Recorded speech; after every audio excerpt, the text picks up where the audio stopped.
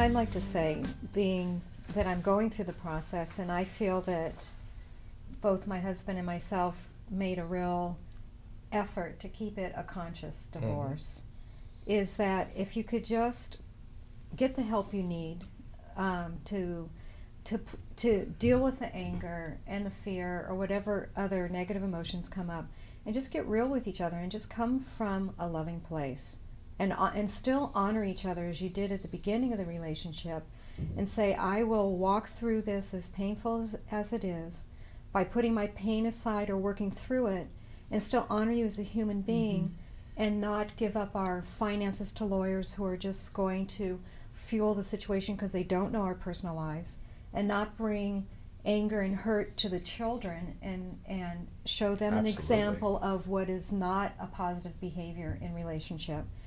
It can be worked out, and sometimes it's more difficult than taking the easy path of being vengeful and angry, but the benefits are so much larger because you can keep your family intact. Especially if you have children, you'll still be a family unit on some level because you'll be there for your children, hopefully, as they age and everything. And so if you can keep a level of integrity in there and a level of compassion, just try to remember something about that person that you loved or you still might love, and only see that in them instead of all the negative that might have come into it, and negotiate from there. And it works. It really works. And then you can work on coming out of this more whole as individuals. If you choose to move into another relationship afterwards, then it's less that you have to carry into that relationship. So whatever it takes to get that help to get there. Here's 3 examples of how to do it. Here's a team right here. To have integrity while you're going through the process. Integrity, respect. And stay in one piece. And still find something that you love about. There's got to be something you still love about that person. And I know that Marilyn, you've really taken your time in going through this process. You first went to seek therapy together to see if you could resolve your differences, and then you came to a point where you realized that wasn't going to happen, that you really wanted something different. But tell us a little bit more about that. Well, the time factor and what kind of time it takes. It takes however much time it's supposed to take, is what the bottom line is. And if you can honor that, then you grow through the process. Because it could be 2 steps forward, 1 step back, and could be 10 running steps forward and 1 back.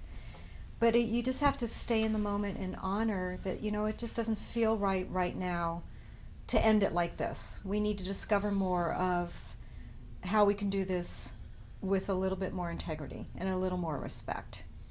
I think if you cut and run, and I'm sure a lot of people unfortunately experience that, then they take all that baggage with them and they deal with the anger and the hurt and all that afterwards. But if you're in a safe place and you can stay there and just honor the time and not push it, not say, I need to be divorced, I need out of here, because it's a frantic feeling situation. And you're very vulnerable, right? Very vulnerable, and you lose all your securities and your comfort zones. Everything's shaken up on the deepest level. Well, when you were talking about what happens at the beginning of divorce, I mean, even if you're not comfortable with that person, you did create this new reality. Because to me, what a marriage is, if I were being asked that question, what's your definition of a marriage? It's 2 people creating a totally new reality, creating Kurt Vonnegut used to talk about it being a country of 2. Where you go and you're setting up your own ethics, your own religion. If you're not joining one, you're setting up a reality. And now the co-creator of that reality and you are leaving, and you're part of that reality. So it's extremely threatening, even if if both parties are saying on the mental level we need to go, the emotional body's absolutely freaking out. Oh, yeah. Which I'm sure Marilyn, you have a level of maturity, just as you speak about this, that many people don't bring to the process. I really want to compliment you or applaud you for that. Some of us would have to get real work if everyone was approaching that with the level of awareness and kindness and compassion that you're doing. And as it applies to children, Really, the research shows only two really significant factors for children. One is that both parents stay actively engaged with the child or children, and the other is that the parents are able to maintain civility with each other. And it looks like you and your ex-husband are very, very skilled in that. Oh yeah, we promised each other that we would never, well, in our relationship we never talked down to each other. There were never unkind words between us. And we sat down and promised each other that through this process we would not say one single negative thing about the other person to our children at all. Well, that's And unique. and our children are teenagers, and it's still a difficult time for them. But they see that, and they've spoken to us individually offline that, I really am glad that you and Dad are going through this in a kind way, and that I really believe you, because we told them hopefully our relationship will be better when we're through this, because we're not modeling right now a good husband-wife relationship. So hopefully afterwards we can be better friends. And so, through the process, that's one of the things they're learning. That's great. I've seen a lot of cases that do not replicate what you're doing or not modeling what you've just discussed.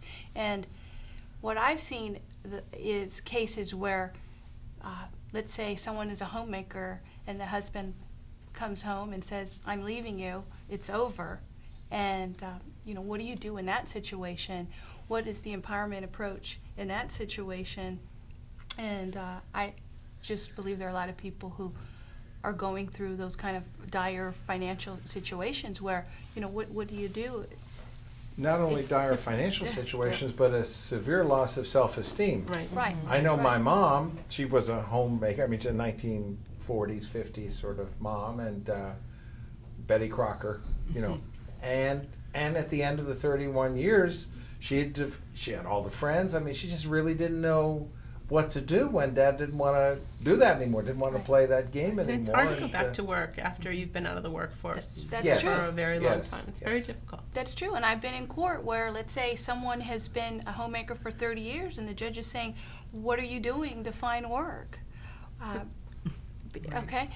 In the past, spousal support was more inclined to go for longer periods of time. Now, in California, you're looking at spousal support for half the length of the marriage, or in a marriage of 10 years or more, it may be permanent, it may be for the rest of your life, it may not. It's not black and white. So there's a recognition by the society of certain norms like that, which I didn't know anything about. In other words, that a marriage has lasted over 15 years now, we're going to have to, in a certain way, make sure that we support that.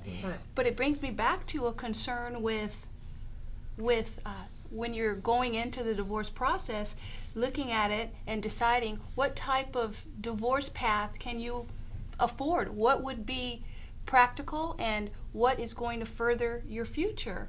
Because if you have a pot of money and it's a finite amount, and you've got $100,000, $200,000 or beyond in assets or less, how much can you contribute of this money towards your legal fees?